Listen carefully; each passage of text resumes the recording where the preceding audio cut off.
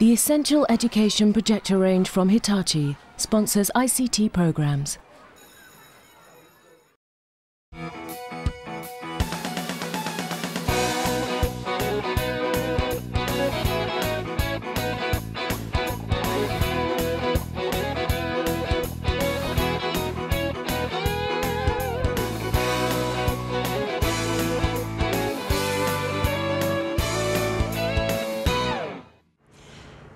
And welcome to the Buyer's Guide.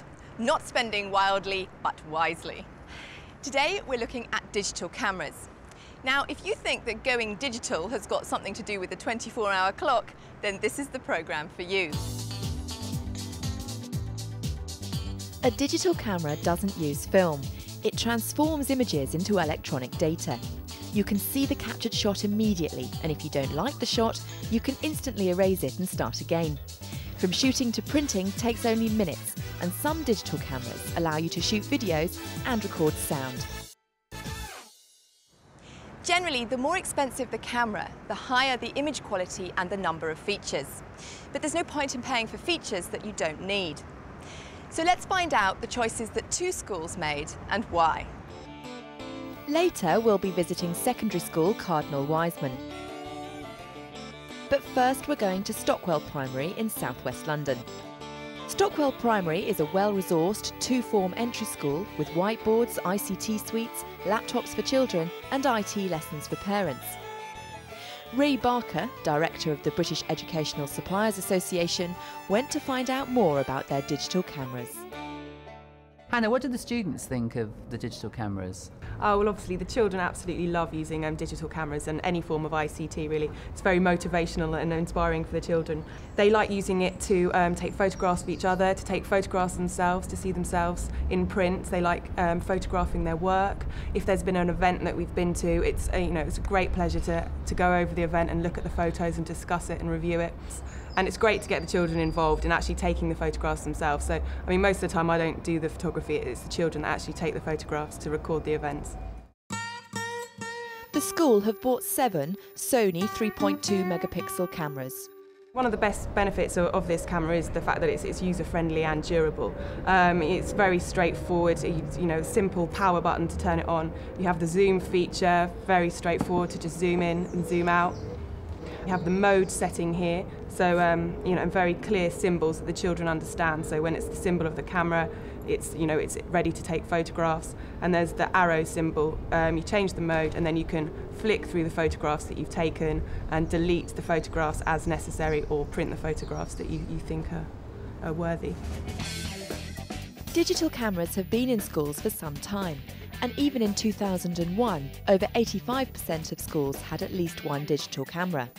The latest figures are for 2004, when over 95% of schools had digital cameras.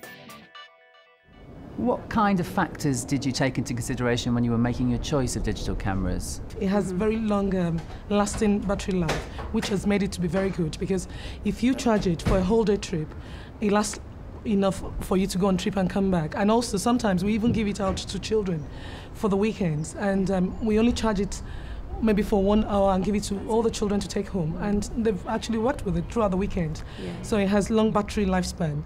And apart from that, also the connectivity is quite good, because as soon as you connect it to the PC, because we are using Windows XP, it automatically comes up. And so even to actually download the pictures is quite easy, and children are able to do that. At Stockwell Primary, their digital cameras have 3.2 megapixels. The higher the megapixel value of your camera, the greater the resolution of your photographs. If you want 8x10 prints, you'll need a model with 4 megapixels. And for 16x20 prints, you'll need 8 megapixels. It's a very user-friendly camera for both staff and children. It's easy to use, it's fairly sturdy, which is important when it's being dealt with by kids. We like it in the school, it's very slim and compact, and also children are able to actually use it very well without spoiling it. We didn't buy 7 at the initial stage, we actually bought 2. But when we were able to get feedbacks from teachers, from the feedback they gave to us, because they were able to actually use it, maneuver it very well, so we had to buy more. And we're even planning to buy more in the nearest future. And is there anything that you didn't consider that you now wish you had? At the moment, no, because having talked to all our teachers, having spoken to teaching assistants and our children, I think we want more of Sony digital camera. The only thing is we might be going for higher megapixel. But at the moment, with the money we have from LEA, I think we can still stick to 3.2 megapixel. With a digital camera, you'll never have to pay for film or processing again, but they do cost more than comparable film cameras. You could consider buying several cheap digital cameras or even a class set. This could cost a lot less than one expensive camera. Here are some tips to bear in mind. Digital cameras are getting faster, but they're still slower than film cameras. Check how quickly it can start up and be ready to shoot, and how long it takes to be ready for the next shot. Try it out, or if you can't, use a stopwatch to see what a 5-second recycle time really means. And pick a camera that takes better quality pictures over one with many features. You can always remove red eye later, but you can't add in detail that a poor camera has missed. The second school featured in today's programme is Cardinal Wiseman Roman Catholic High School in West London. They've chosen a digital camera that does two things, takes stills and video. It's the Digital Blue by Tag. Ray Barker went to meet their ICT coordinator, James Meehan. How do you make use of the Digital Blue in school? Well, the students within their Presenting Information project, which is one of the first transition projects we do in Year 7, are supposed to include images that they produce themselves. So by using the digital cameras, these are about £70, so we've got quite a few of these, so we can have a class set of them, so all the students can actually use those. They think they're great and they really enjoy using them. Press this, and you'll hear a little noise. That's taking the picture. Everyone happy with that? On the screen though, there's resolution, there's 5 little dots. So if you have the 5 dots, that's quite a low resolution picture. If you press this again and it goes to 9 dots, that's a much higher resolution picture. That's going to be much better on that one, okay? There's 9 cameras there, so it's going to be about 3 per group. So, camera person to take a camera.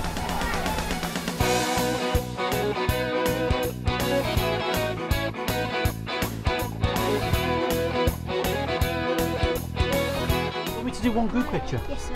And then you've got a group one. So do make sure you've got at least single pictures as well. The Digital Blue is really good for the students to use. It's quite low resolution, which for the network manager is wonderful because they can take a few of these pictures, put it on their area, and it's not going to make the file server fall over. Right. So with having almost 1,700 students, they can all take a few of those pictures. It's not too much of a problem. The Digital Blue is also very popular in primary schools because it's easy to use for young children with small hands. When buying a digital camera, look at how many buttons there are. Are they easy to access and press?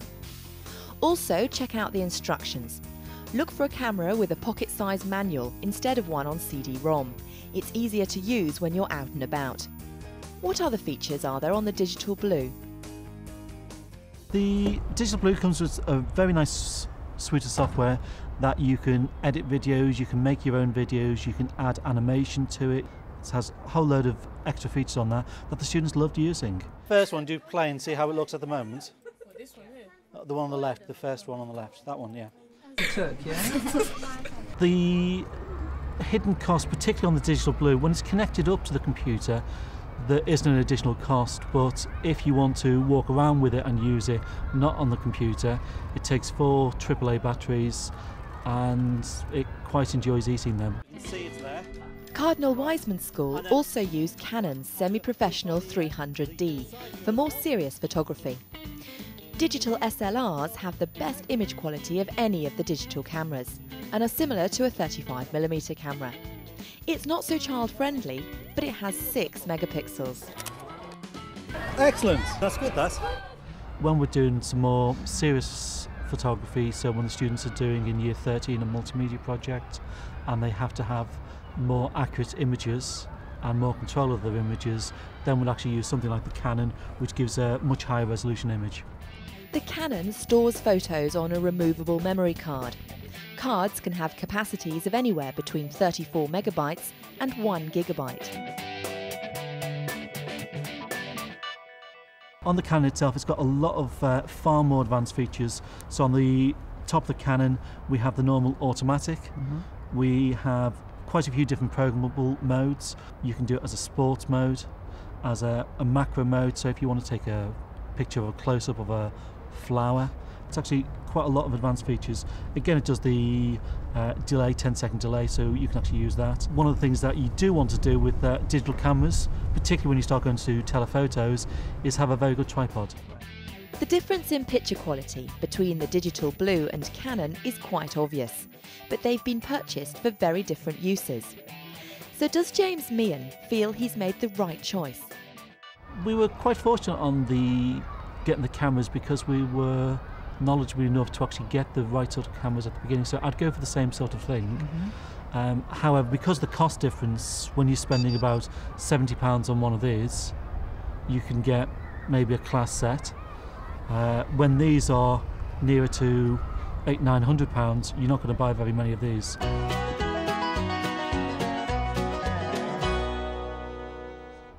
And if you were to offer teachers watching any one nugget of advice from your experience, what would that be? I'd give them two really. The first would be take the pictures on high resolution. You can always downgrade the resolution later if you want to put it on a webcam, and also to get a card reader, so that if other staff have got different cameras, you don't want to have to install a whole load of different software on your machine to be able to read them, and loads of different cables. So if you just got a card reader, take the card out of the camera, plug it in, and it then just works straight away. The decision-making process usually boils down to one thing: money. Decide what you can afford and then look for cameras that meet your budget. The most important elements to consider are: what will the camera be used for? High-quality art design work, recording field trips and work in progress, or general use in and around the school? Who will use the camera? Teachers or other adults? Supervised pupils or unsupervised pupils? How will the images be used? Printed out on paper, manipulated or stored electronically? Generally, the more expensive the camera, the higher the image quality and the greater the number of features. Try to choose a camera with an LCD screen. Younger pupils find it easier to use. Pixel resolution refers to the amount of detail a camera can capture. The higher the number of megapixels, the better and sharper the images. For school use, a robust camera is needed. Look out for poor quality port and memory slot covers. Storage or memory is the amount of photographs or images the camera is able to hold. Cameras can come with built-in memory, but the majority require memory cards. For most users, 64 megabytes would be adequate. Test how fast the camera performs. You'll probably be unhappy with any digital camera that takes longer than 4 seconds to boot up or longer than 6 seconds between shots. And most cameras download via a standard USB connection. Some use a faster connection, FireWire. However, you need to check your computer has a FireWire port. If you'd like to find out more details on any of the products featured in this programme, or if you'd simply like more information about where to go for advice, please see our website, teachers.tv/buyer's guide.